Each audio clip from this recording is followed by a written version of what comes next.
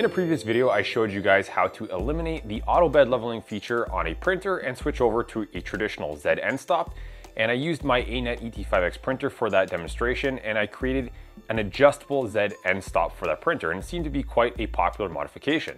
And so I also have this ANET A8 Plus printer here that does not have auto bed leveling, but it also has just a regular fixed Z end stop, and that makes adjusting your Z offset very difficult. So I went ahead and designed a very similar adjustable Z end stop for this printer. So in this video, I'm going to show you guys that design and how to install it on the ANET A8 Plus.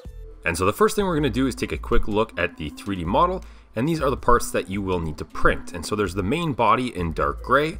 There is the green part, which I like to call the bumper, and this is where the limit switch gets mounted to. And then there's the bluish purple part, which is the adjustment knob, which controls the height of that bumper.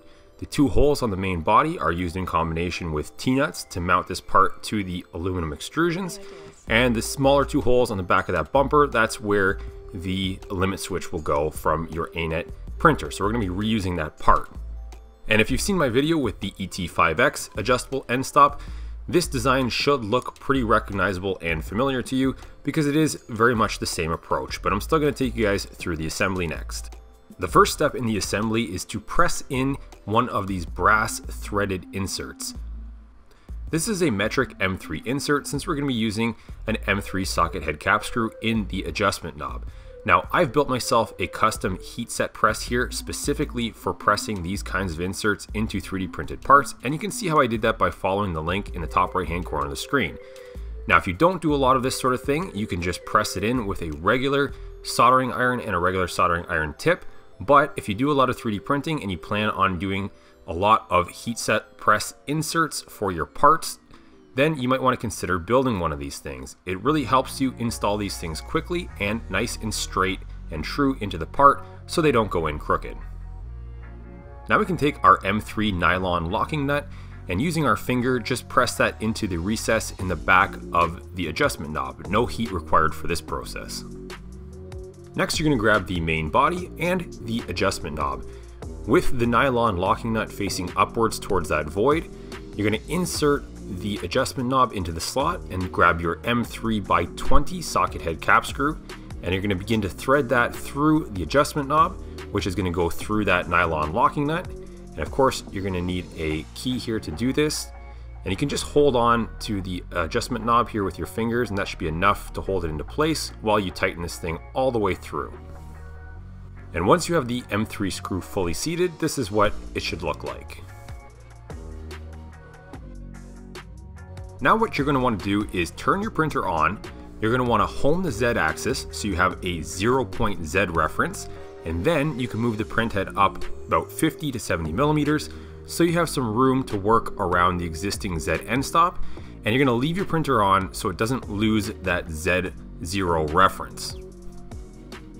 With the gantry out of the way, you can now remove the Z end stop bracket, and you can remove the limit switch off of that bracket by simply unscrewing those two small screws. Make sure you don't lose these screws because we're going to turn around and use them right away, and we're going to be installing that limit switch onto the back side of the bumper that we 3D printed. So if you remember, there are two holes on the back side of that bumper, and those screws should fit and thread into those holes no problem. After that, you're going to need two M3 T-nuts, and I'm using these self-retaining T-nuts. I like them because wherever you put them in the aluminum extrusion, they'll sit in the channel and typically stay into place even if the channel is vertical. You don't have to use these. If you just have regular M3 T-nuts, you can use them. Just might be a little more difficult to get them into the channel and hold them into place while you're fastening down these M3x10 socket head cap screws.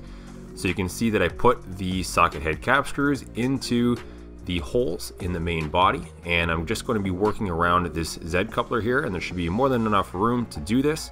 But I'm going to line up those screws with the T-nuts and get the main body fastened down.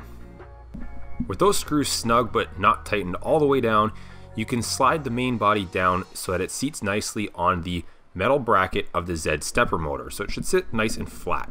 From there, we can take our bumper and we can install it into the main body, and you'll see that the two shapes line up. The 0 marker on the bumper is going to face forward so that you can see it while you're operating the machine. And we're going to turn the thumb screw in the down direction so that it pulls that bumper down, and we're going to seat it all the way down to the bottom, so as far as it will go downwards. Now you can tell the printer to go to Z0, and the reason that we push the bumper all the way down is to make sure that it doesn't trip the limit switch prematurely. And if you have your nozzle at X0, Y0 on this machine, you shouldn't end up with a nozzle crash because the nozzle is beyond the limits of the print bed. But if you do have your print head sitting somewhere in the middle of your machine, just be careful that if you accidentally hit Z home, the nozzle is not going to come down and crash into your print bed. But since we left our machine on and it should know where Z0 is, you can now adjust the bumper upwards to make contact with the X carriage, and this should more or less reset your Z position to 0 fairly accurately. Now, since we didn't mess with the bed level or anything like that, you shouldn't have to re-level your bed.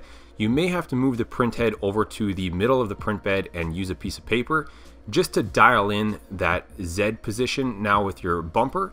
And I like to move things around so that I'm pretty much at that 0 marker on the bumper. This is going to give me a nice reference to work with in the future. So if I change to a filament like PETG, let's say, I can give that Z offset just a little bit of extra space for a filament like PETG that likes a little more space, and then I can move it back down to 0 for a filament like PLA where it doesn't mind being squished so much. And the obvious advantage here is being able to make these micro adjustments with very little frustration. All you have to do is turn the thumb screw. Previously, you would have had to loosen off that metal bracket that held on the limit switch to the extrusion, and as soon as you loosen that thing off, the position is lost, and you're going to be fiddling around with it quite a bit in order to make your Z offset adjustment. In this particular case, it's quick, simple, easy, and you can get right back to printing. So that's it for this video. If you guys happen to have an ANET A8 Plus 3D printer, I did another video in the past where I do a full and comprehensive walkthrough of the build of this printer to show you guys how to get the most out of it. And that includes small upgrades that make a big difference. And I'll put that link in the top right-hand corner of the screen right now so you guys can go check that out. Otherwise, in this video, don't forget that all of the design files are in the video description down below. So that'll take you to a Thingiverse page where, of course, you can download those. If you have any questions, please put them in the comment section down below. If you guys found this video helpful, please consider liking and subscribing to my channel, as of course, that will help with my channel growth. Thanks for watching.